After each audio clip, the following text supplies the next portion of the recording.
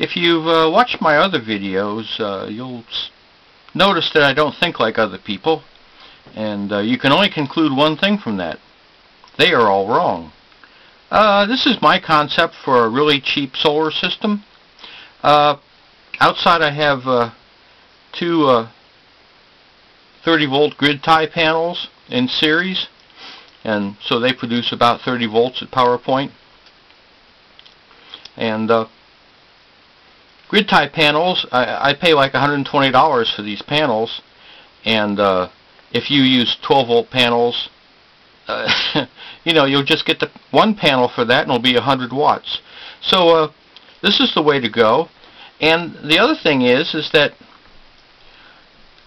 you don't really need to use all the power that the panels can produce, because they'll produce a lot of power for 2 hours, but the rest of the day you don't produce as much, and so you actually need a lot more panel to power your electronics throughout the day. And so what I have here is a cheap PWM charge controller, and I think this one cost me $3.50 from eBay, shipped from the United States, but you can get these for $5. And this is a 72 down to 12 volt buck converter. These are rated at 15 amps. They're good for 7 or 8 amps really. And I modify these so that it keeps the panels at power point.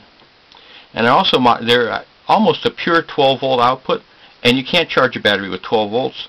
And so I modify the circuit a little bit to produce 15.3 volts. But with this system, this is like really low cost. You have a nice camp system. Now, in addition to that, I have my hot water heater. This is the controller. It doesn't cost that much to build. And so with 2 grid tie panels and this electronics, which would cost you way less than $50, you can have hot water, and you can have a fairly reliable system even in low light levels. This is all you need. At my camp, I only have a 12 volt battery running everything, and I even have a dishwasher with heated dry. So you don't have to have big batteries. The battery I use is from a car that I don't even bring with me. So this is kind of like a concept system here. I know that I have a better chance of dying than someone actually building this, but just want you to think about it. This is what it looks like inside one of these little buck converters. And you know, it's got a transistor, rectifier, you know, the inductor. Not much to it. And you have a lot of space here for your other electronics if you want. And I think, you know, the last time I was buying these, they were like $4.50. They've probably gone up to like $5 now. One of the modifications is you go through and drill this little hole to break this trace, and you can put 3, 4, 5 diodes. This one has 5 diodes in it to get it up to that 15.3 volts. And you know, it's fairly easy to do that. And there's some other electronics to keep it at power point. We keep it at power point by faking the regulator that the output voltage is too high, and so it shuts things down. But I've set it up so I have a range from 60 to 54 volts with this. That seems to work pretty good.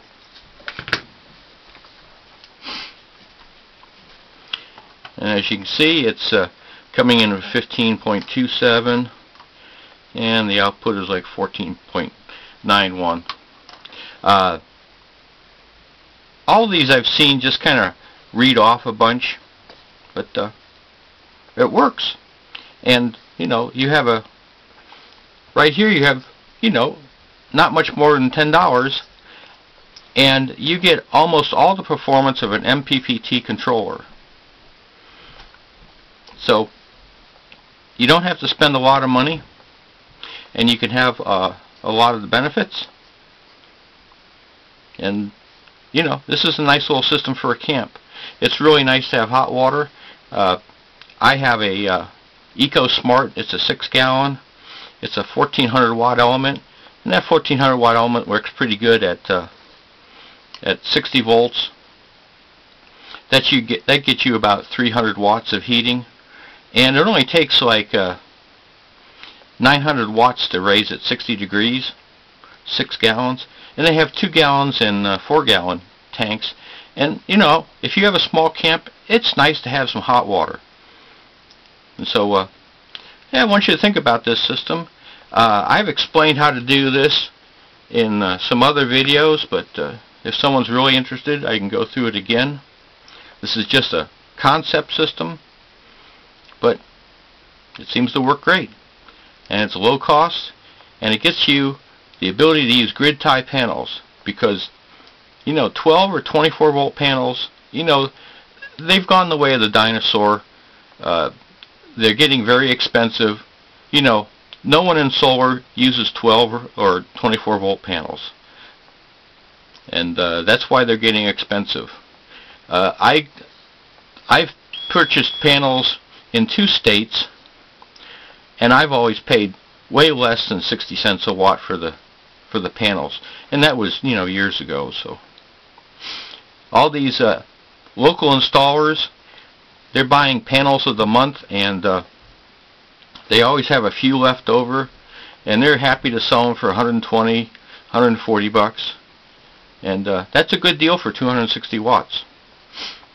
But I'd suggest you use 2 panels, and that will give you, you know, 520 watts of potential power. But here it is, a rainy day, and I'm still producing like 15 watts. That's 1 amp to charge your battery. That's a big help. So think about it. Thanks for watching.